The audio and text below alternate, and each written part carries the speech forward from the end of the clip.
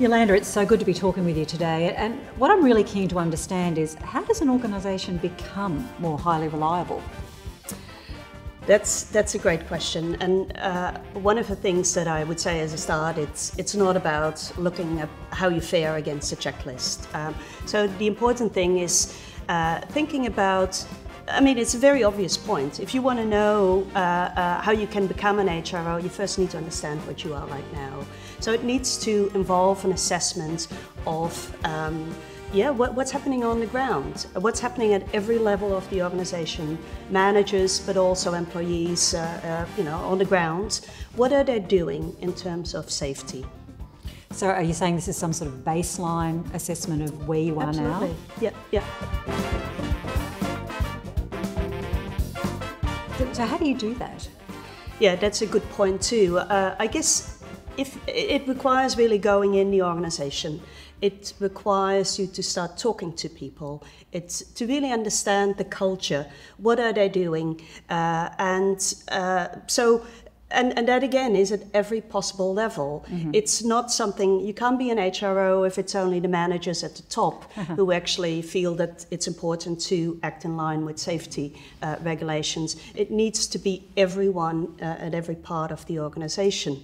And so in that sense, you're very much talking about the importance of not just, maybe another point I would make, that it's not just about looking at people as individual employees, whether they actually know exactly what it says in the safety manual. It is about looking at them as part of teams, of collectives, of the organization as a whole.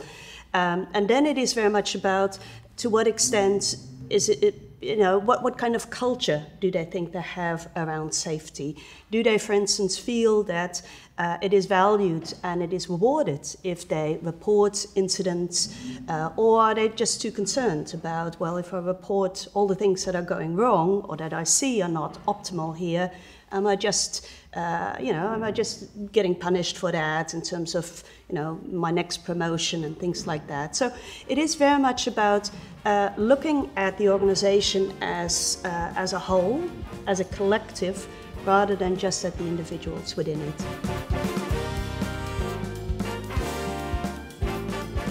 And it's not just about reporting, is it? I mean, you talk about, in some of your work, about how people communicate with each other, about what information they share, how they work together. So when you're doing this baseline assessment, what should you be trying to understand? I guess one of the important things here is, as I said, it's not about individuals, it's about the groups, but it's also very much about understanding the dynamics between the different groups. Mm-hmm.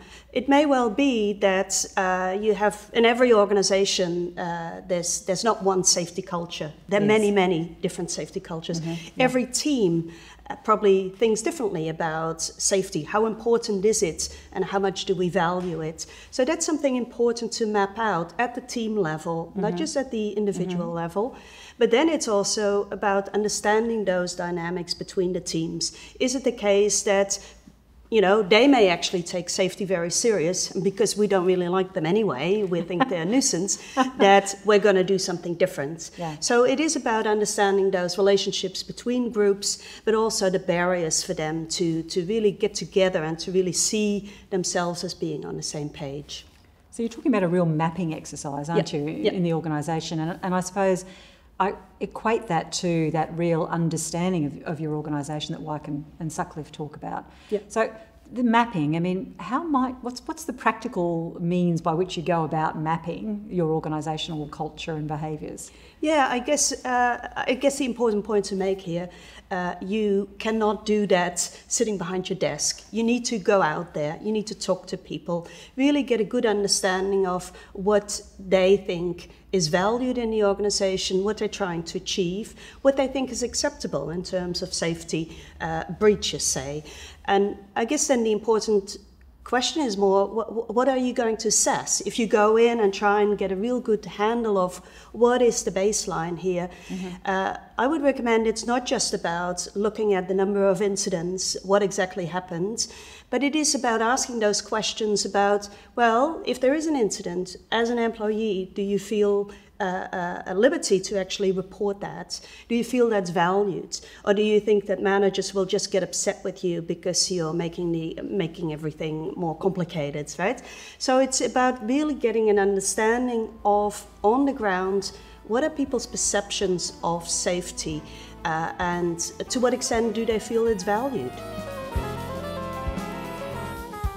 You've mentioned groups and teams, and I suppose we're sort of socialised to think that groupthink is bad. But I think I'm hearing you say that you understand how the groups work is actually a really useful thing to do, and a group identity is not necessarily a bad thing. Yeah, that's exactly what I would argue. If you again look at our starting points, we're saying that it's all about leadership, but leadership requires you to actually feel that there's a shared identity, a strong sense of us.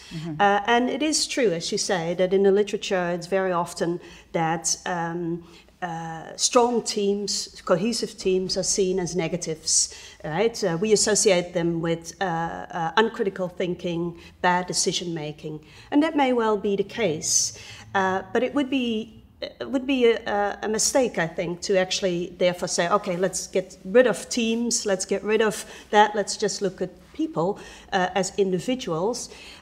Instead, what you need to do is you need to work with those strong, cohesive group identities, and you need to actually provide them with norms, we call it norms, that lead them to engage in more critical thinking, where they value safety, but also where they have a very good shared understanding of how are we going to achieve that, right, together.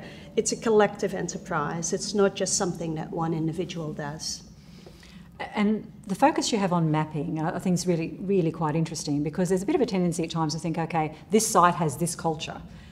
But what you're saying is that the site may have many cultures. There may be many things going on. So is it necessary to go right down to the individual crew or team level to really understand what's happening? Yeah, I would say it is. I think that is perhaps maybe one of the issues, of course, if you simply do go down the checklist, yes, or look at the 5 principles, you get perhaps an idea of what's happening descriptively in the organization as a whole. But that's not really what you need to know if you're really serious about preventing accidents to happen. It is about mapping all of that out, what happens in all the different aspects of the organization, yes, contractors, all sorts of different staff. Different crews, different rotations. Crews, yep. They all have their own different ideas about safety and what's important, what's not important. You need to map that out, and it's basically sort of then understanding how that as a whole works together. So it's the whole social organism that is the organisation, and how all the parts relate to each other or don't. Yeah.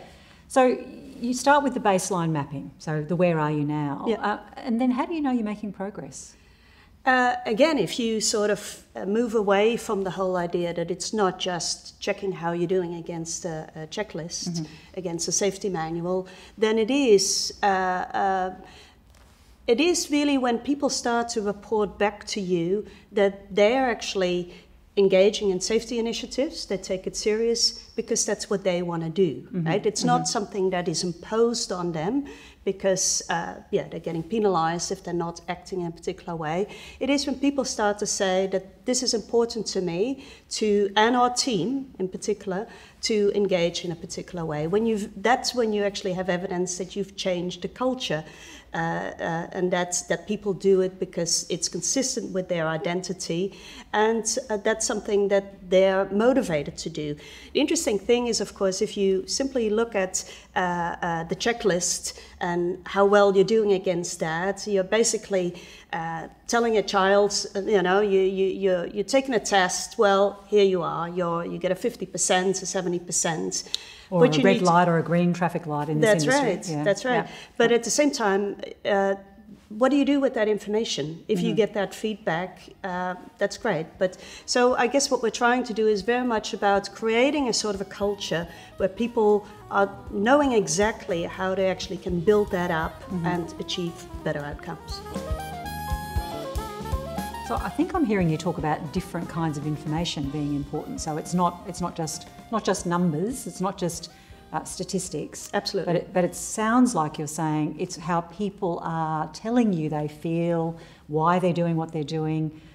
Are you advocating a deeper ongoing understanding of your people, or what would you say to leaders? What I think would be important to say to leaders is indeed to one of the big issues, and I think that any parents would know that perhaps it is, if you go to your employees and say, look, this is what you need to do, this is a safety manual, just memorize it and we'll be fine, that you don't get great outcomes. It is once you actually start people engaging in the project that when they actually start to embrace it as something that they find important, then they also start to be creative. I mean, HRO is very much about thinking in new ways about how can we improve the environment for everyone, how can we make it a safe place for everyone. It's not about just compliance, it's also about a lot of creativity and how can we actually do better. And the role of leaders in all of this, so are leaders involved in the baseline? Where do you situate them as you're trying to progress towards being a more reliable organisation? I would say that leaders are important at every stage of that. It's important in getting them involved in the baseline assessments. And this is, I guess, something that Alex was talking about. A leader needs to be part of the team, right? So they need to be as one. Followers need to not simply see themselves as separate from the leader, they need to see themselves as one. So a leader needs to be part of the baseline and needs to understand, okay, where are the gaps? Where do we perhaps have a different understanding of what needs to happen in the space of safety compared to everyone else? But it's also then leaders are very important once they understand where the gap is to actually help or to almost harness all the capacity that is there to build towards that HRO, to that sort of end goal that you might have in mind. So that baseline assessment's also a bit of a gap analysis from the sounds of things, because you're looking to see, okay, if I'm the leader, I imagine it's working like this, but oh goodness, I've just discovered it's actually not working that way. Is it a gap analysis? Yes, absolutely. But I would even say that you can only know what an HRO for your particular organisation looks like once you actually have a very good understanding of what you are right now. Yes. It's only then that you can really set goals about who we want to be in the future, what kind of HRO do we want to be, and that's different for every organization. So certainly the baseline would be the starting point, and it's only once you've done that baseline analysis that you can even start to imagine the type of HRO that we want to become. So it's maybe more a stage process. You never know what kind of HRO you can be if you don't know who you are right now.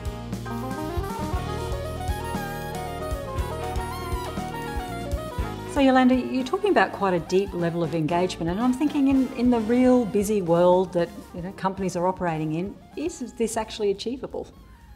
Yeah, I guess I would certainly want to say, let's not be too pessimistic. It is achievable, and it is something that, but I guess the important thing here to understand is that for every organization, there's a different roadmap.